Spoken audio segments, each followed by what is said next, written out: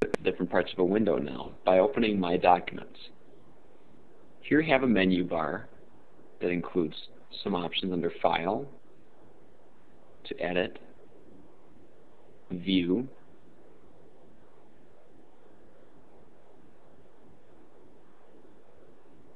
Favorites, and some tools, along with some help and information about Windows. More specifically, I can create a new folder or a new shortcut from here, along with a number of different new items. I can select all. You'll notice that all of the documents here and folders have been selected. I can view different toolbars.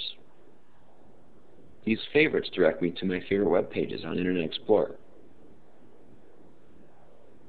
What you see on the bottom is called the status bar.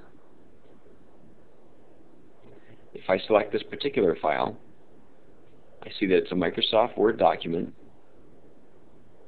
and that its size is roughly 121 kilobytes.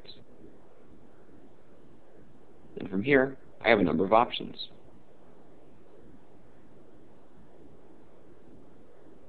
By scrolling down, I can access